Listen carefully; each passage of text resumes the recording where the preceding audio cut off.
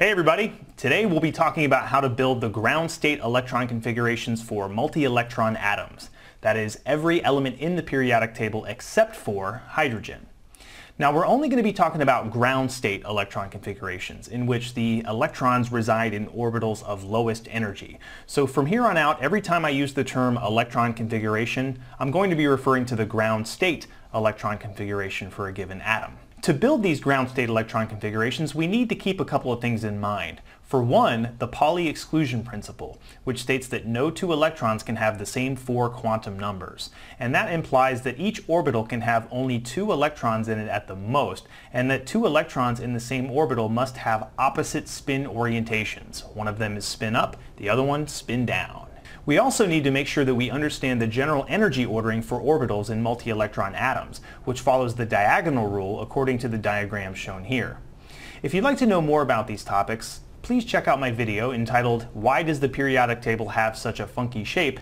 and that will go over these topics in great detail. In addition, we need to recognize that each sublevel can hold a certain amount of electrons due to the number of orbitals found in each sublevel. The S sublevel can hold 2, the P sublevel can hold 6, the D sublevel can hold 10, and the F sublevel can hold 14 electrons. The rule by which we build ground state electron configurations is called the Aufbau principle.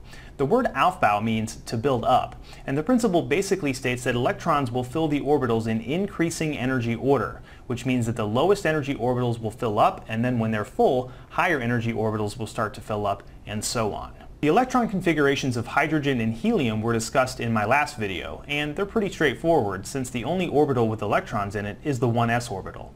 So the electron configurations of hydrogen and helium are 1s1 and 1s2 respectively. The orbital diagrams for these two elements are also shown. Once the 1s orbital is full, the lowest energy orbital available, and thus the next orbital to be filled, is the 2s orbital. Thus, the electron configurations of lithium and beryllium are 1s2, 2s1, and 1s2, 2s2, respectively. The next orbital in line, or rather the next set of orbitals to be filled, are the 2p orbitals. Remember, the 2p orbitals are degenerate, which means they're energetically equivalent, so the electron doesn't have any particular preference on which 2p orbital gets filled up first. The electron configurations for boron and carbon are 1s2, 2s2, 2p1, and 1s2, 2s2, 2p2, respectively. Notice the orbital diagram for carbon. The two 2p electrons are in separate orbitals with the same spin orientation. This phenomenon is called Hund's rule, and it states that when electrons occupy energetically equivalent orbitals, they populate each orbital one at a time until all of the orbitals are half full. Then and only then will any additional electrons pair up with any existing electrons in those half-full orbitals. It's kind of like a bunch of strangers getting on a bus. Unless these people are super friendly, each of them are going to take an empty seat until every seat has one passenger in it. And then once that happens, every subsequent passenger has no choice but to pair up with an existing passenger. So now that we know the Pauli exclusion principle, the relative energy ordering for orbitals in multi-electron atoms, the number of electrons that each sublevel can hold, the Aufbau principle, and Hund's rule, we're in a pretty good position at this point to build the ground state electron configuration for just about every element in the periodic table. The electron configurations of nitrogen, oxygen, fluorine, and neon are shown here, along with their corresponding orbital diagrams. Notice that in the case of nitrogen and oxygen, Hund's rule is used to correctly portray the number of paired and unpaired electrons in each of the 2p orbitals. Now I'm sure you can imagine how long-winded some of these electron configurations can get, especially for an element like uranium, which has 92 electrons. Lucky for us, however, chemists have come up with a way to abbreviate an element's electron configuration by representing the inner electron configuration, which is the electron configuration of the previous noble gas in the periodic table, by using the chemical symbol of that noble gas in brackets. For instance, the electron configuration of sodium is 1s2, 2s2, 2p6, 3s1. The inner electron configuration is 1s2, 2s2, 2p6, which is that of neon, the previous noble gas.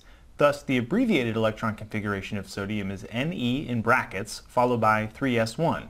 The 3s1 portion is called the outer electron configuration. Let's look at a mini periodic table of the first 18 elements, from hydrogen to argon. Along with the chemical symbols and atomic numbers, the electron configurations for the electrons in the outermost principal level are also shown. Notice any patterns? Take a look at the similarities between the elements that belong to the same vertical column. With the exception of helium, elements belonging to the same group have pretty much the same electron configuration for their outermost principal shell. The only difference, of course, being the value of the principal quantum number. The reason why elements in the same group have similar chemical properties is because they have the same number of outer shell electrons, also called valence electrons. The number of valence electrons that an element has is the primary factor that determines, among other things, whether that element will form an ionic bond, a covalent bond, or any chemical bond at all for that matter. And it's all because of the element's electron configuration, which fundamentally is the result of the electrons behaving as waves. We can better understand electron configurations by dividing the periodic table up into 4 sections called orbital blocks. The s block, p block, d block, and f block are shown here. These blocks are divided according to which type of orbitals hold the highest energy electrons for each element. So an element in the s block has its highest energy electrons in s orbitals. An element in the p block has its highest energy electrons in p orbitals, and so on. Let's take a look at each block individually, starting with the s block. These are the s block elements, which include the alkali metals, the alkaline earth metals, and helium. The outer electron configurations of these elements are shown. In the case of alkali metals, the electron configuration of each element is simply the inner electron configuration plus ns1, where n is the period of the periodic table in which the element is found. For alkaline earth metals, it's the inner electron configuration plus ns2. Notice that for all of these elements, the highest energy electrons reside in s orbitals. Let's move on to the p block elements, which include the 6 groups that are found on the right-hand side of the periodic table. In the case of the elements in the boron group, the electron configuration is the inner electron configuration plus ns2np1. For elements in the carbon group, it's the inner electron configuration plus ns2np2. For the pnictogens, that's nitrogen, phosphorus, and so on, the electron configuration is the inner electron configuration plus ns2np3. For the chalcogens, that's oxygen, sulfur, and so on, the electron configuration is the inner electron configuration plus ns2np4. For the halogens, that's fluorine, chlorine, and so on, the electron configuration is going to be the inner electron configuration plus ns2np5. And finally, the electron configuration of a noble gas in the p block is the inner electron configuration plus ns2np6. And remember, n is simply the period number of the periodic table. For p block elements located in the 4th period and below, there's also going to be 10 d electrons in the n-1 principal energy level. Bromine's electron configuration, for instance, is going to be the inner electron configuration, which is that of argon, plus 4s2 3d10 4p5. Now let's move on to the d block elements, which are the transition metals. This is where electron configurations start to become a little bit unpredictable. To understand these, let's take a look at the relative energy ordering of the orbitals. Since the 4s orbital is lower in energy than the 3d orbital, the 4s orbital generally fills up completely before the 3d orbitals start to fill. But these orbitals are so close in energy that in some cases an electron can minimize its energy by populating a 3d orbital before populating a 4s orbital. This results in electron configurations that deviate from what is expected. Take a look at scandium, titanium, and vanadium. These 3 electron configurations are to be expected. The 4s orbital fills up completely before the 3d orbitals start to fill. But look at chromium. The electron configuration of chromium is 4s1 3d5 instead of the expected electron configuration of 4s2 3d4. Chromium's electron configuration is somewhat of an anomaly.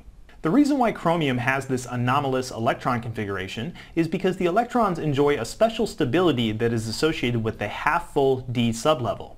This stability results in a lower energy electron configuration than if the 4s orbital were full and the 3d sublevel had 4 electrons. Because of the special stability associated with half-full or completely full d sublevels, there are other transition metals that also have anomalous electron configurations.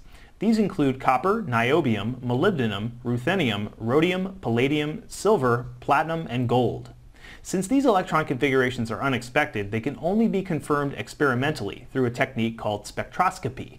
In general, a d block element's electron configuration will include its inner electron configuration, 1 or 2 electrons in the n-s orbital, and some electrons in the n-1 d orbitals. And finally, let's turn our attention to the f block metals, which include the lanthanides and actinides, collectively known as the inner transition metals. For similar reasons that we previously discussed, some of these metals also have anomalies in their electron configurations. But in general, the electron configuration of an f-block metal will be the inner electron configuration, 2 electrons in the n-s orbital, some electrons in the n-2 f orbitals, and in some cases, some electrons in the n-1 d orbitals. So when it comes to writing the ground state electron configuration of an element simply based on its position in the periodic table, I like to think of my periodic table as a game board. I start out at hydrogen and I move one element at a time until I get to my desired element, making sure that I take care of all of the electrons and give all of the electrons an address along the way. Let's write the ground state electron configuration of arsenic. Arsenic has 33 electrons. The first 2 of them will go in the 1s orbital, so we've got 1s2. The next 2 electrons will go in the 2s orbital, and the following 6 will go in the 2p orbitals, so we've got 1s2, 2s2, 2p6. The next 2 electrons will go in the 3s orbital, and the following 6 will go in the 3p orbitals, so we've got 1s2, 2s2, 2p6, 3s2, 3p6. The next 2 electrons will go in the 4s orbital, and the following 10 electrons will go in the 3d orbitals. So now we've got 1s2, 2s2, 2p6, 3s2, 3p6, 4s2, 3d10. We've got 3 electrons left, so they'll go in the 4p orbitals. So our finished product is 1s2, 2s2, 2p6, 3s2, 3p6, 4s2, 3d10, 4p3. And of course we can abbreviate this and write down the electron configuration as AR in brackets, 4s2, 3d10, 4p3. Obviously, the best way to approach these electron configurations is to practice. With enough practice, you'll start to become accustomed to the patterns and you'll kind of have a feel for them. And remember, the electron configurations of some of those d-block and f-block metals are simply impossible to determine based on their positions in the periodic table alone, and you can only really determine them experimentally through spectroscopy. So that is all. Thank you so much for watching. I hope you enjoyed this video and/or found it helpful, and as always, have a good one.